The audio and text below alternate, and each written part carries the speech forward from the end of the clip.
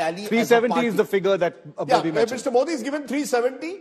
I don't want to get into numbers. I believe that the BJP, as of today, is poised to get its highest ever tally in a Lok Sabha election. That's about all I'm willing to say. No, but I'm amazed and amused by the drumbeat that we have. It's almost that you've decided in democracy. Why call it a democratic newsroom? We should call it a single-party newsroom. It is absolutely ridiculous for Rajdeep to blame television news channels for this drumbeat. It's been on social media. Rajdeep and I together were at a lunch hosted by a Congress leader this morning. This is an annual lunch. Every single Congress leader I spoke to is discussing the inevitability of the BJP's victory and the fact that they're reconciled to defeat. Their family members are cursing the Congress leadership and are totally non-optimistic about their fortunes. And Rajdeep, you are blaming television news channels. That is an absurd argument. Look at how the opposition itself. No, once again, Rajdeep, I'm making a distinction between what the inevitability of the outcome seems to be politically and the drumbeat across television channels. We are media persons. We are not political partisans. Once again, there's a difference. To call this a drumbeat is the wrong way of describing what's at play.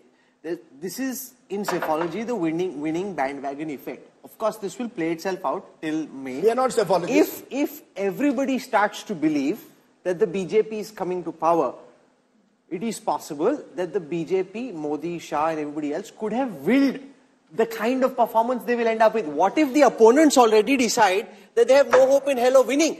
Therefore, they don't fight in the way that they should. Look at how the India alliance is disintegrating. Rajdeep, for you to blame television news channels is completely irresponsible and unacceptable. I want to tell everyone the opposition is not doing its job properly. Opposition doesn't want to fight in the election.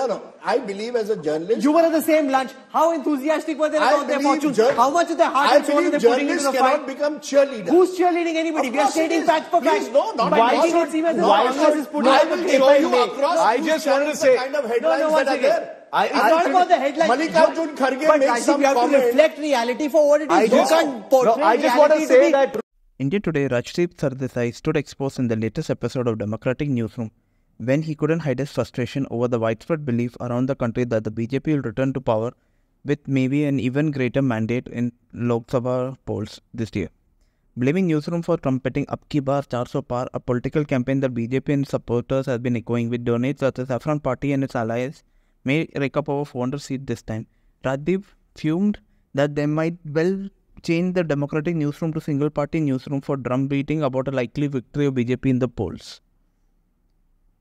I am amazed and amused by the drumbeat we have. It's almost like you have decided refer to it as a Democratic Newsroom. Why not call it a single-party newsroom? But his colleague Rahul Kanwal swiftly rebutted him, exposing the veteran journalist for his prejudice and absurd reasoning to blame the newsroom and drumbeat of Ab Ki Baar 400 Par. He said, "You had lunch posted by a Congress leader this morning. Every Congress leader I spoke to was discussing that BJP victory cannot be prevented, and their family members are cursing the Congress leadership and are totally non-optimistic about their futures. To call it a drumbeat is the wrong way of describing what is at play. It should be called the winning bandwagon effect. Of course, this will play out till May. If everyone starts to believe the BJP is coming back to power, it's possible that BJP, Modi, Shah could have built the kind of performance they will end up. What if the opponents already decided there is no hope in of winning? Look at the India alliance as disintegrating. Rajdeep, for you to blame news channels as completely irresponsible and unacceptable.